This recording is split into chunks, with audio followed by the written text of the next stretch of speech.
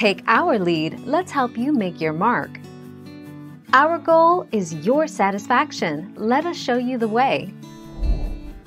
He wanted no part of a sequel or prequel, both of which he termed dumb ideas. Jones and Angelica Houston, who played Gus' true love, Clara Allen, also declined offers to reprise their characters. But Voight felt both the urge to play Woodrow and the need to take care of unfinished business. 14 November 1993.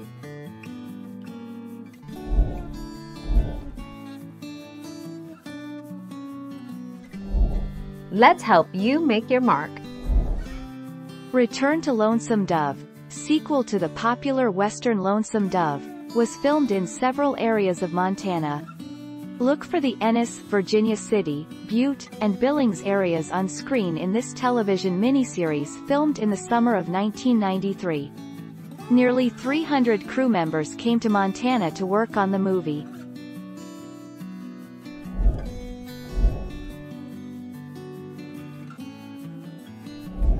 Make your mark, take our lead. She may never have lived anywhere cool, but she has lived under the threatening shadow of some abusive men.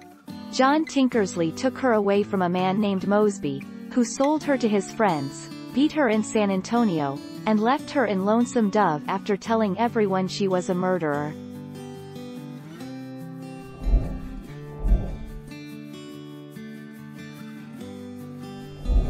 Make your mark, take our lead. However, in Lonesome Dove, which takes place approximately 16 years later, it is stated, by both Gus and Woodrow, that Maggie died in Lonesome Dove. When P.I. gets drunk and passes out in the street, his hat is laying flat on the ground behind his head.